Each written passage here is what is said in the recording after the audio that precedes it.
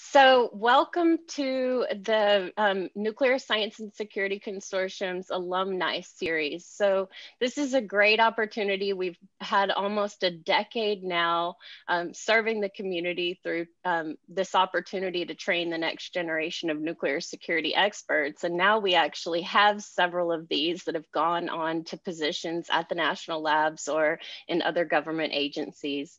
And so kicking this off is Sarah Laderman. She was a student at UC Berkeley. Prior to that, she was at MIT, where she did her undergraduate degree and then worked in the Pentagon, came to Berkeley, did a double master's in public policy and nuclear engineering. And now she's at the IAEA, and she's going to tell you about her NSSC experience and then her current work. And Sarah was also a fun member of the Nuclear Policy Working Group as well. So we're really glad to see her again. Welcome back, Sarah. Thanks so much. That was such a nice intro. I do miss the NPWG so much. It was so much fun. I see some faces here that were in it. It's a great time, but I'll get more into that. So I'll just kick off. Like Bethany said, I'm Sarah Laderman. I'm super excited to talk to everybody today. It's a very interesting feeling being on this side of an NSSC talk. I attended quite a few back in Berkeley, so I'm glad to be here on this side of the Zoom. I don't really have any slides or anything, but I was just going to talk to you guys about both my academic and career path, my current job as an associate safeguards information analyst at the IAEA, and why safeguards are important for international security. And then once I wrap up, I would love to answer any questions you guys have for me, whether they're topic specific or career specific. Just shoot at me. So as a disclaimer, before I kick off, anything I say today is my own opinion. It does not reflect the IAEA's position on any topic. All views are entirely my own. So with that, I'll dive in. Way back in the day, I started my undergraduate work at MIT, like Bethany said, and I absolutely knew that I wanted to study nuclear science. I always loved physics in high school, and I wanted to be able to apply it to real world problems. At MIT, I quickly discovered an interest in fusion, and I was able to intern at MIT's tokamak, which was a fantastic experience and allowed me to delve into applied physics. However, I had to satisfy my humanities requirement, so on a whim, I took a science, technology, and society class. I had a really fantastic professor and was instantly fascinated by science policy, so I eventually decided to double major with political science. It was through this program that I found out I could really combine my love of nuclear science and political science by sort of shifting away from fusion research and more into weapons and security research. And just to be clear, while I was there, I was not researching how to design, build, or manufacture weapons, but instead I was able to research the physics of weapons and understand the devastating effects that they could have on the people and environments that they would potentially be used against. So after undergrad, I applied to a lot of jobs as I wasn't quite sure what I wanted to do, but I knew that I needed a little bit of a break from academia. So that's when I accepted a position with a defense contractor. And after graduation, I immediately started working in the Pentagon for the Deputy Assistant Secretary of Defense for Nuclear Matters. There, I worked on a lot of projects, mostly related to nuclear stockpile management, coordination of modernization programs, and nuclear survivability of defense systems. I had some passing familiarity with these topics, but the in-depth political and technical information, and not to mention the intensely bureaucratic government system, were completely new to me. But having my double major really enabled me to bring a level of social awareness to the scientific communities I worked with and a level of technical cognizance to the decision makers. And I really enjoyed this aspect of this job. But after a few years into the job, I quickly realized that in order to make significant advancements in my career, I would definitely need a graduate degree. So I decided to go back to grad school. And honestly, I was afraid that I would get too entrenched in work and lose the motivation to go back at an older age. So I made this decision a few years ago. And once I made the decision to go back to school, I started looking for programs that could allow me to continue my studies on both technical and political aspects of nuclear security. And it was really hard to decide between getting a technical and policy master's. So I ended up coming to Berkeley specifically for the joint MS-MPP program and to work in the NSSC. And it really allowed me to explore these topics of interest at the nexus of both nuclear technology and policy.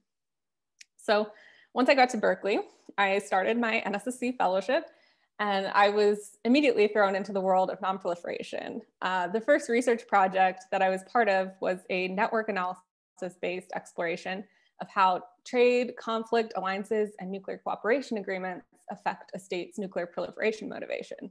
Super fascinating topic. Worked with Bethany. It was really interesting. We actually just got a paper published on it. So yay, finally got that. Yay.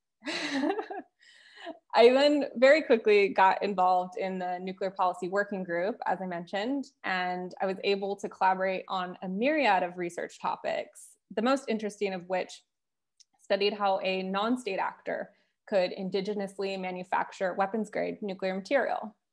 So as a group, we researched all the steps of the fuel cycle, including novel nuclear material production methods.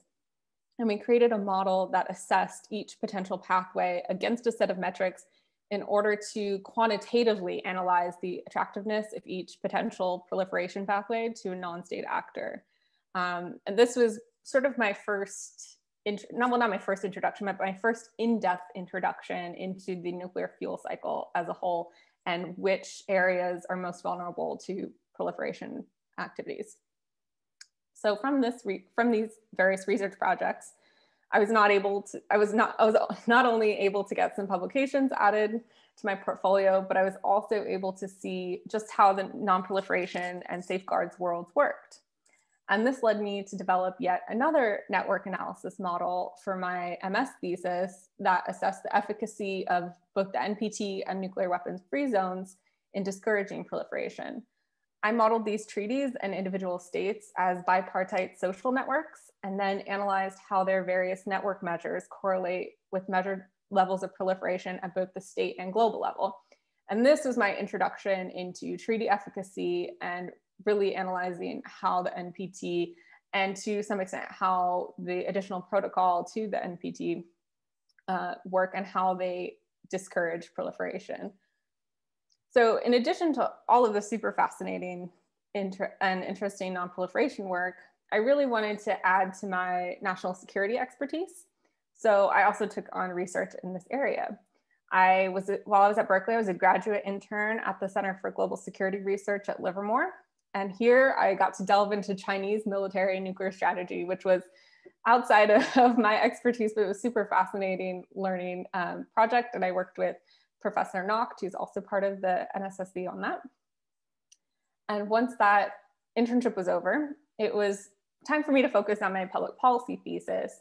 And I took part in the development of a research project that is actually still continuing at the NSSC on nuclear weapons technologies, escalation, and strategic gaming. So for my part, I utilized game theory models to investigate whether asymmetric possession of high precision, low yield nuclear weapons lowers the nuclear threshold during a conflict between two large nuclear powers.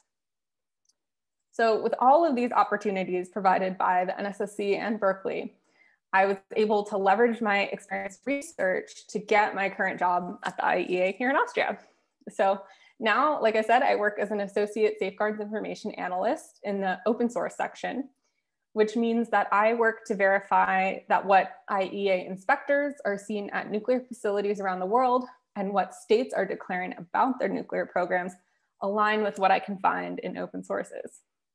And before I dive into what exactly that means, I wanted to provide a little bit of background for those that may not be familiar with the structure of the IAEA. The agency is divided into several departments, the largest of which is the Safeguards Department, which I work for. And the other departments are responsible for developing various nuclear technologies, providing standards and regulations on those technologies, and finally bringing those technologies to the member states. So like I said, I work in the Safeguards Department. which is split into 3 different types of divisions. There's information management, where myself and other analysts work. And then there's the technical and scientific services, which develop and implement safeguards technologies. So they have to develop these unique detectors or ways to monitor material, what have you, and then they implement those technologies at facilities. And then finally, there's operations, which covers all the inspectors. So that's where the inspectors work. So in my division of information management, there are 4 sections. Where I work is the state factor analysis section. So like I said, we analyze open source and actually trade information. And we look at how that correlates with state declarations. And I'll delve into this in just a few minutes, but I just want to first give you an overview of the other 3 sections. So the second one is the nuclear fuel cycle analysis. And here they evaluate in-field measurements like environmental sampling to see what particles can be found at facilities, on specific machines, in a room. It's super fascinating, but goes way over my head. And another section is the declared information analysis, where they work with the state declared information, and they also do transit and transfer matching of nuclear material, both into, out of, and within the state. And then the 4th section deals with state infrastructure analysis, and they analyze geospatial and commercial satellite imagery data, which is, again, super fascinating. But a little bit more into exactly what I do. I can't go into too much detail due to confidentiality, but I'll provide a little bit of an overview. So in general, states have different obligations depending on what their individual agreements with the IAEA are. But essentially, most member states have a duty to declare to the agency what types of nuclear facilities they have in their borders, what activities they are undertaking at those facilities, and what research is being done throughout the state into certain areas of the nuclear fuel cycle. So based on this information, IAEA inspectors are sent to these facilities to verify the accuracy of the state's declaration. Where my team and I come in is that we monitor scientific publications, news reports, multimedia, government sources, and pretty much any other information available to the public that you can think of. And we look to see what nuclear related areas are being researched, what dual use items are being manufactured or imported, and what facility changes are being proposed or even conducted. We then check this against what the state has declared and talk to the inspectors about any discrepancies we find. And these could be big enough to trigger a letter to the state or additional inspections to clarify any information mismatch. All of this activity gets reflected in a yearly report for each state. And from this, conclusions about the state's nuclear program can be drawn. We can then say that yes, the state's nuclear program is peaceful and there's no undeclared activity, or no, there is reason to believe the state is conducting undeclared nuclear activity, which may or may not be peaceful.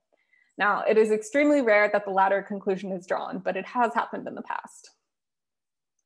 So, as I briefly touched upon, there are a lot of different avenues of information that go into analyzing a state's nuclear program. And of course, open source is just one of these, but in my humble opinion, it is vitally important. Without this additional check, inspectors would generally only go to places they are told about, which would not be sufficient to verify the absence of nuclear material or activities in other locations, which is part of our mandate. So, for example, a state may declare that they have a research reactor at University A, and that there's some material irradiation research being conducted by University A. Inspectors would, of course, then go to University A and verify that the reactor is operating as declared, and they can see that the materials are being irradiated as declared. However, the state could also be sponsoring research at University B, which is clear across the state, and they could be researching nuclear material separation, which they have not declared, but could be used as the basis for developing a spent fuel reprocessing program. Inspectors would have absolutely no reason to suspect University B of conducting this type of research. But one of the ways that the IAEA would know about it would be through scientific publication monitoring.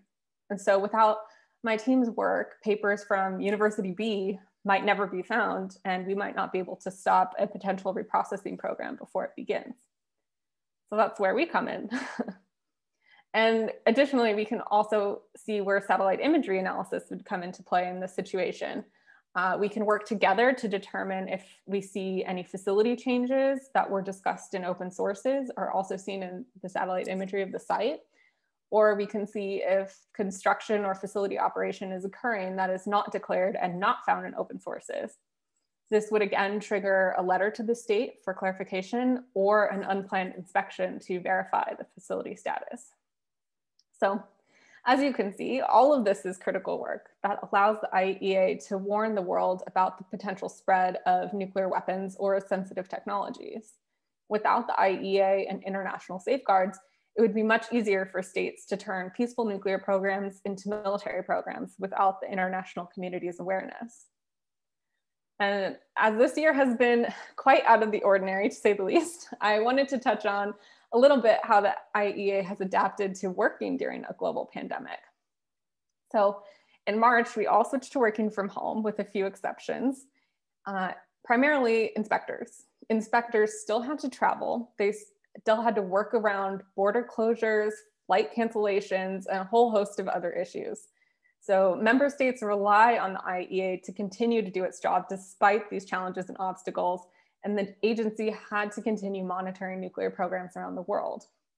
And while my team is fortunate that we can work mostly from home, a lot of other analysts that work more regularly with classified or confidential information had to continue going into the office despite the danger, although they were going in at a lower rate. The dedication to the agency's mission during this time from the entire staff was really amazing, and it really does go to show just how critical the IAEA is to international security. Additionally, I wanted to highlight the non-safeguards aspects of the IAEA's mandate, which I'm not directly involved in, but are critically important. The agency brings nuclear technology to areas of the world that desperately need it, but cannot afford indigenous programs. So through the support of more affluent member states, the IAEA can set up cancer treatment centers, food irradiation facilities, livestock research centers, disease prevention facilities, and so much more in underserved communities. Without its complementary safeguards program to ensure states are only using these nuclear materials or technologies for peaceful purposes, it would be a lot harder to garner support for spreading these beneficial nuclear technologies to states that need them. So now I want to shift a little bit and talk to you more about my application experience, how you guys can apply to work at the IAEA, what the agency is looking for, and a little bit about what it's like working in an international organization. So I applied to the IAEA, through the Junior Professional Officer Program. This program is designed for applicants under 32, I believe, to be able to enter the agency on anywhere from a 1 to 2 to 3 year contract. And they can really get a feel for how the organization works and what the work is like. These JPO positions are funded through the member states. So I'm currently a US JPO, which means the US sends the IAEA money for my salary and benefits and things like that. There are a lot of JPO positions throughout the IAEA, not just in my section and not just in safeguards. You could work in nuclear science division. And they're not just funded by the US. Other states fund these positions as well. They have positions from France, the UK, Russia, Germany, etc. And I can only speak to the JPO application process, but it was fairly straightforward, but it took a long time. So first you have to submit an application to the US support program, which in my case turned out to be at Brookhaven National Lab. Then they narrow down that list to those applicants that meet the minimum requirements, and they send the applications to the IAEA. The section that you are applying to will call you for an interview, and then from those interviews, they can make their short list of preferred candidates, which go up to upper management for their approval. Then the US support program sends you an offer letter and helps you with the move. So just to give you a little bit of an idea on time frame, I submitted my application in October 2017. I interviewed in January, then received a call offering me the position in April, but didn't receive the offer letter till May or June. Then I didn't even start work till September 1st. So I would, anybody who's interested, be patient and apply early. In addition to these JPO positions, there are what's called cost-free expert positions. So these are similar to JPOs, except they're more for the mid to late career professionals. These CFEs are still funded by member states, so the application process is similar. But again, I'm not super familiar with that process. For regular IAEA staff positions, the entire application process is handled by. So for JPOs and CFEs, once your contract is over, you can seek out regular staff positions if you want to stay at the agency, but you have to compete for that position. So it's a totally new application process. For the regular staff positions, there is generally a term limit of 7 years, after which you must leave the agency for at least a year before you can return. So this is to ensure that nationals from certain states don't dominate the staff makeup and stay for decades. And it's also to attract different viewpoints and technical areas of expertise. A certain percentage of staff members do get long-term contracts, which allow you to stay beyond the 7 years, but they're pretty hard to get and they depend on a lot of internal politics. So if you're planning to come to the agency, it's much safer to plan for a short or medium-term stay, but you may be able to stay for your career if you're lucky and if you so desire. Now that you've heard a bit about the technicalities of the application and staffing process, what exactly is IAEA looking for from its employees? Well, this question is really big and you'll probably get a lot of different answers when asking around. But from my viewpoint, they want and need people with very strong communication and technical skills. So no matter what position you're looking for, you will be asked technical questions about the nuclear fuel cycle. Even for my team, which is composed of mostly non-technical people, I had to describe the nuclear fuel cycle and discuss potential proliferation points within it, which the NSSC and NPWG prepared me perfectly for. The agency really does want well-rounded individuals who excel not only in their area of expertise, but also know how their specialty fits into nuclear safeguards as a whole. As you don't only work with people on your team, you work across the agency continuously.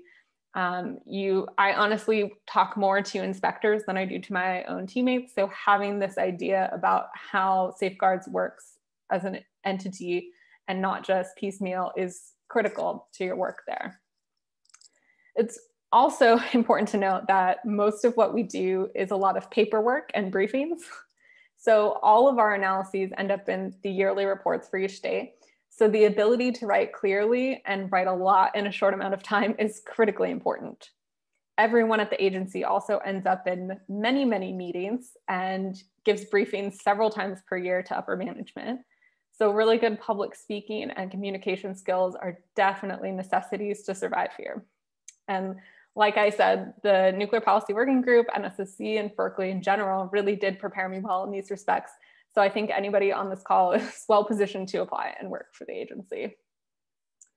The aspect of this job that I find the most interesting, though, is the international workplace environment. Working in the nuclear field in the US at national labs or at the Pentagon, in my case, was pretty one-dimensional for me, because if you're working at the Pentagon or something, you have a lot of people come from similar backgrounds and everybody's a US citizen. But here at the IAEA, you get to work with people from literally all over the world. So our agency staff comes from over 100 different countries, and navigating that realm at times can be pretty tricky, but it's incredibly rewarding. I've been able to improve my interpersonal skills and cultural awareness immeasurably since arriving here. Not only that, but like I was discussing, chit-chatting at the beginning, Vienna is a fantastic place to live. It's really the center of Europe, which makes travel opportunities very plentiful, at least before COVID, and hopefully soon again. The city itself is very safe, it's clean, it's vibrant, there's no end of things to do. There's always a cultural event. If you're at all interested in theater or opera or classical music, or even if you're not, there's a lot of things to do. you really couldn't ask for a better place to work from abroad. So really start brushing up on your German. And I know this talk was a little shorter, but I would love to end it there and open this up to questions and make this a little more interactive to really find out from you guys what you want to focus the discussion on. Great. Thank you, Sarah. This was really great. And it's neat to learn about all the things that you've been doing. So I'll kick us off with a question and then open the floor to folks. So with regard to open source intelligence work that you do, how much do you rely on science and technology publications versus other sources like image, videos, or the kind of open source intelligence analyses that people do, like arms control wonk or things like that? Yeah, so for countries like North Korea or Iran, I know satellite imagery, multimedia image is essential. Actually, mostly just for North Korea, because I mean, it's you know, we're not allowed to inspect there at the moment. So they rely heavily on satellite imagery, multimedia, yeah, open source intelligence analysis. But for the most part, what we rely on for our day-to-day would be news reports generally, and government statements and regulations that are coming out of the state. And then when we do on at least on a yearly basis, for some countries on a monthly basis or so, we dive into the scientific publications. That's actually how we find out about a lot of the research the state's doing.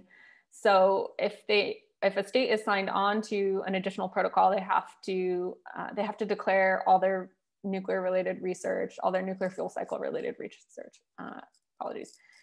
And so we monitor pretty heavily, and a lot of times we find universities or facilities where they're conducting research that they haven't declared. So I would say the majority of our information is general open source, but the most critical information are the scientific publications. And then for states that we can't get to very often, it's the satellite imagery and multimedia. Thanks. So I don't know if you want to raise your hand or if you just want to speak up.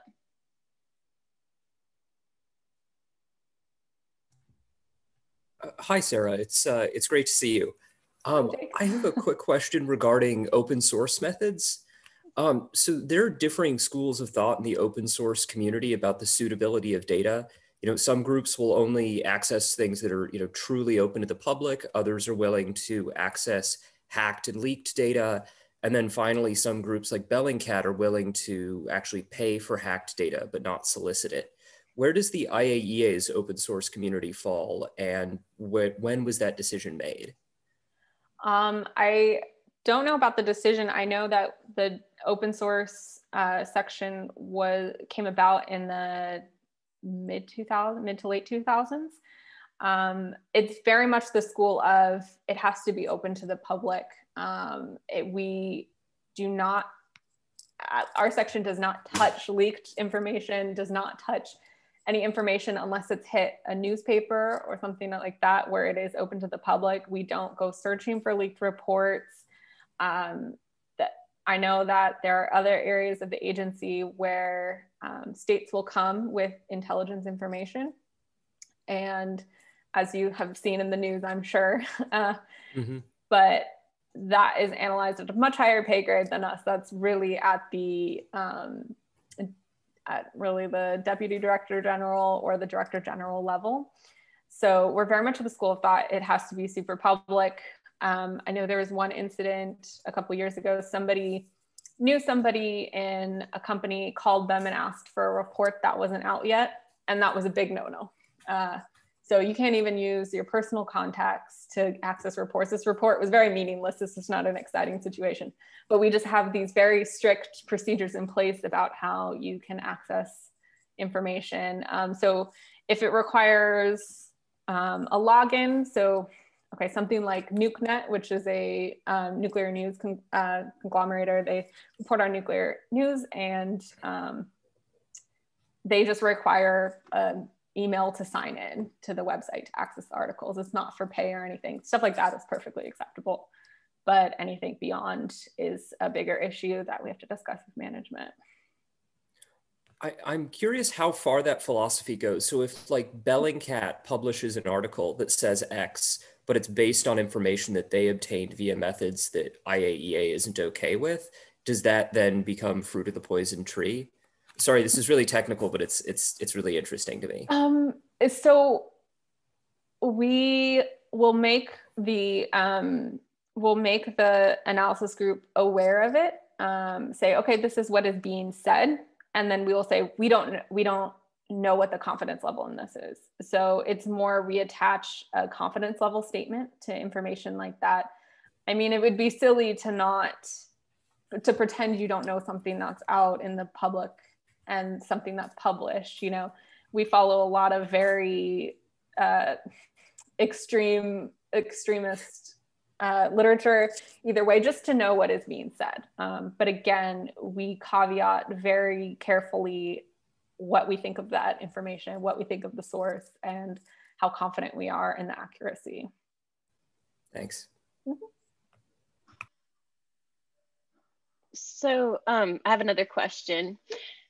Do you have tools, special tools for searching online for the science and technology pubs? Or for example, do you have software tools where you can type in a search term and get back data in multiple formats, text, images, video, or is it more of an ad hoc approach?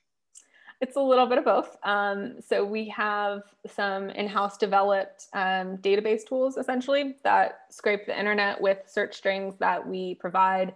We'll search specific websites automatically several times a day, and they get compiled into a database that we can then search.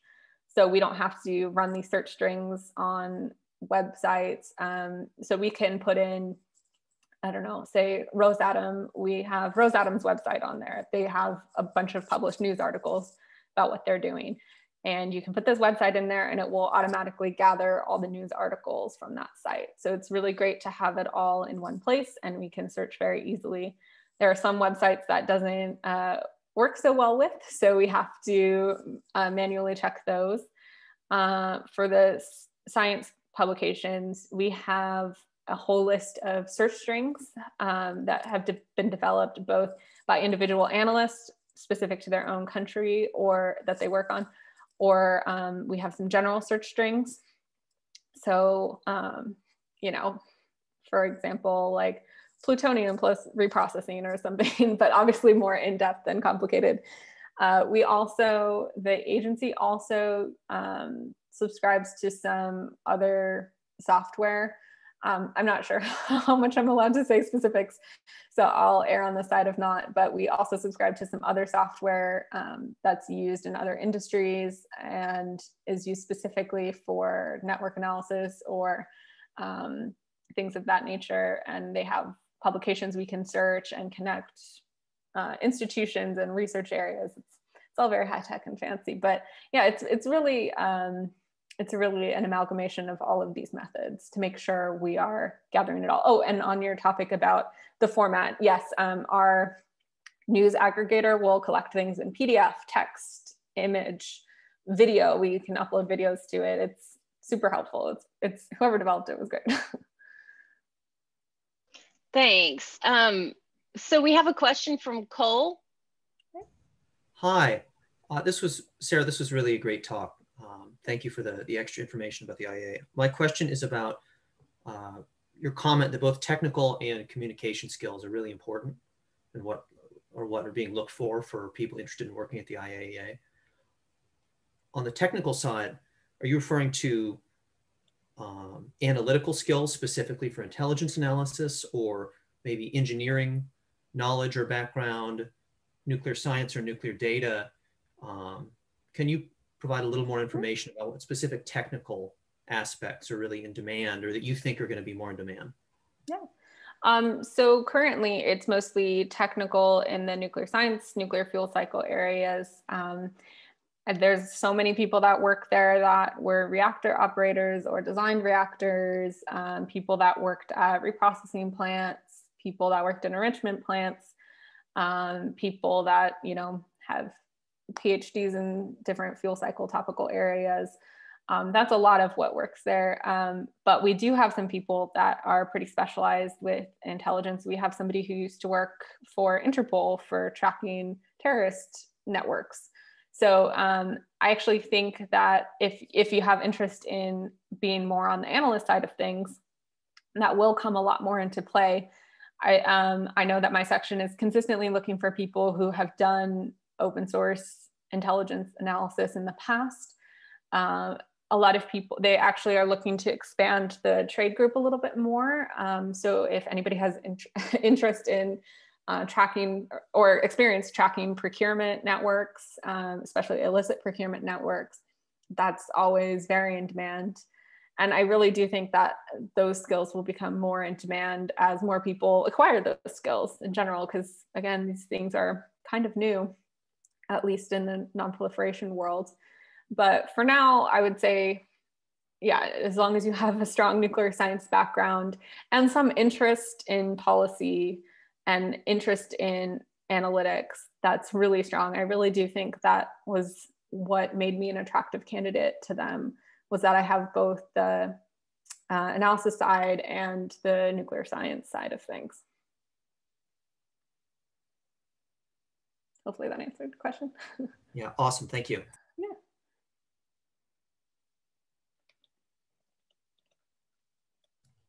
Hi, I have two questions. At the beginning of the talk, you mentioned a paper on novel proliferation pathways for non-state actors. What was the name of that paper? Oh, I think pretty close to that. I'd have to find it. Or like what journal it was in? Oh, it was in the Non-Proliferation Review, just about a year or so ago. Bethany, remind me. Yeah, I can try to Google it and put it in the chat. Yeah, that would probably be helpful. I'm sorry, I don't know the specific name of it, but if you search the Non-Proliferation Review for my name and Bethany's name, it'll come up. Yeah, no problem. Yeah. And then, so you worked at the Pentagon earlier in your career.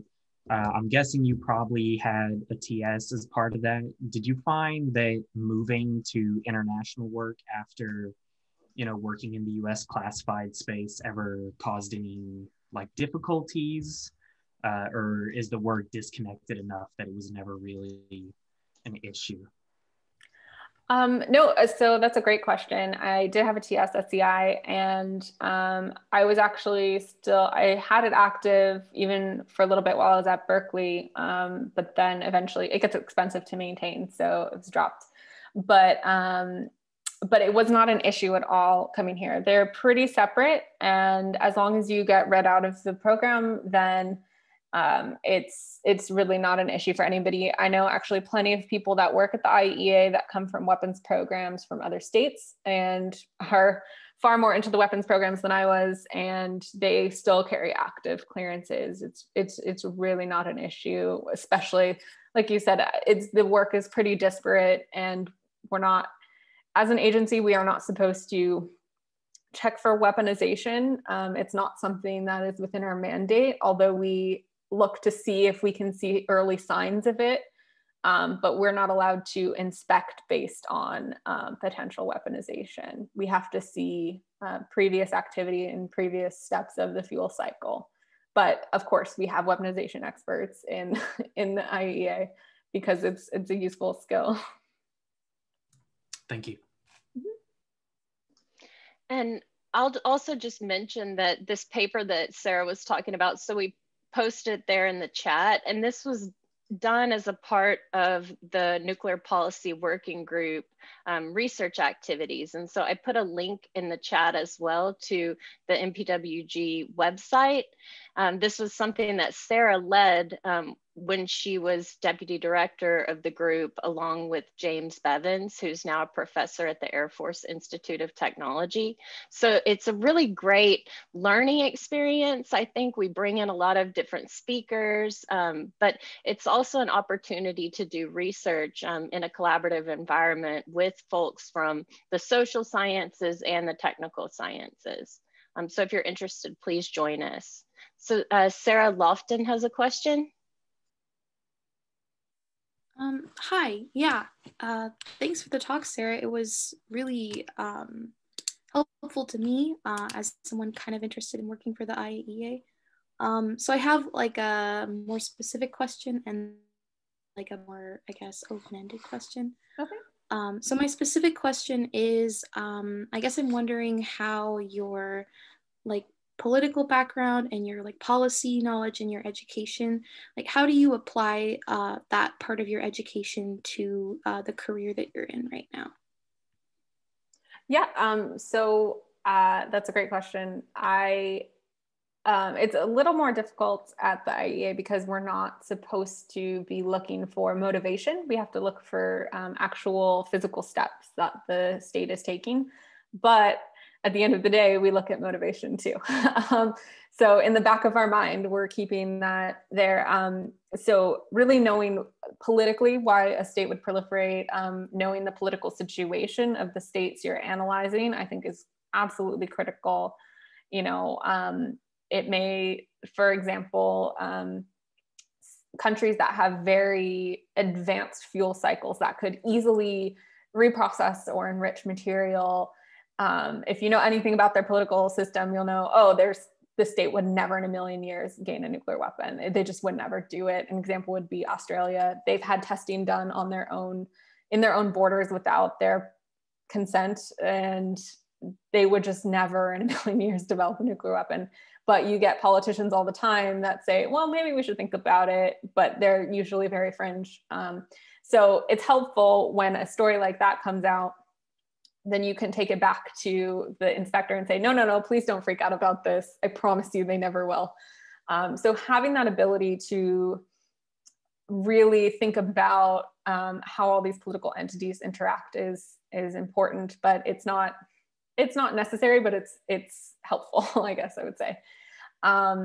But also coming from the political science background, I did a lot of analysis on other people's studies, actually. So a lot of the background is looking at a study that uses some complicated correlation metrics, and being able to sort of pick it apart and say, okay, this is where the process failed. This is why you're getting these biases in your results, et cetera, et cetera. Just that way of analytically thinking about a process is very helpful, because then you can take in all of this information you're given, because we get inundated with information. There's so much information out there on the internet, of course, and being able to think, okay, no, this is clearly inaccurate. This is accurate, but has these bias issues. And then being able to synthesize that into a final conclusion. I really think that is where that political science, public policy analysis really comes into play. Awesome, thank you. And I guess my other question is just like a general and open-ended. I was really connecting with what you were saying about doing like physics and poli-sci. My undergrad background is in chemistry and philosophy, so I kind of related to that. Yeah. And I was wondering if you just had any like insights or lessons learned from doing kind of both the technical and policy in both your education and career for some time. Yeah, the pithy answer would be find areas they can overlap so they don't do too much work. You know, you don't want to overstretch yourself, because I completely empathize and understand this. Just, oh man, this is super interesting over here, and this is super fascinating over here. I want to research that and that and that. These are all amazing topics.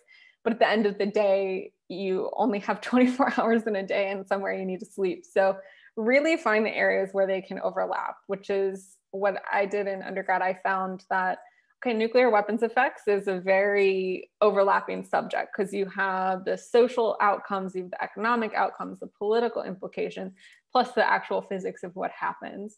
So that I was able to really marry those two things there. The IAEA is another perfect place for that because not only, you know, you can be as technical as you want all day long, but at the end of the day, you have to have those quote unquote soft skills to be able to communicate that to people, to be able to put it into clear writing, to be able to make anybody care about what you're talking about. And so I would just say, really find that intersection, stick with it, don't stray too far outside because you'll go crazy.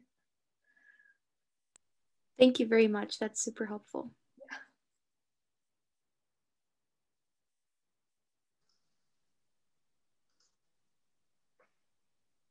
So building off this question of Sarah Lofton, how much of the academic research that we do in terms of like analyzing proliferation likelihood or looking at how you would quantify trade networks based on historical data, how much of that do you feel is useful in a practical context?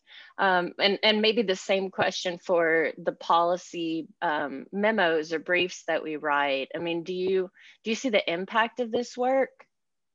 Well, I'll start at the end. The policy briefs and memos, so important. I see people all the time that have no concept of a bottom line up front and just, you know, the directors have very limited time to read your documents and they will only read the first page. So being able to communicate all the critical information that you need to when you have stacks of technical data or stacks of any data is very important. For things like proliferation motivation, I actually find that topic was extremely useful. Because what I'm doing now is looking at cooperation agreements, trade data, and being able to have that knowledge of, okay, well, this is a little bit more important than that. And I should focus my time on really seeing, okay, are they in a conflict with a state that has a nuclear program? You know, being able to direct my focus in that way is really important. And I think that research specifically helped. A little more generally about the technical research helping, you know, taking classes on spent fuel was super helpful. I'm not really doing anything specifically with technical implementation of spent fuel, but just having that background knowledge of, okay, this is what's in the spent fuel, this is how you would have to separate it, this is how you would have to maintain it in a repository for centuries. These are all super important background information. And you can take, you know, don't just take my spent fuel example, that could be any aspect of the fuel cycle. You know, if your specialty is research reactors and material irradiation, that is super important for work that's happening at the IAEA anywhere. And specifically for open source, anywhere that you have any expertise, it just helps you narrow your focus and know what to hunt for. Because you spend a lot of time hunting and you don't want to hunt too wide. You want to hunt very specific and focused. Otherwise, a project that should take you an hour ends up taking 10. Hopefully that answered that question. Thank you.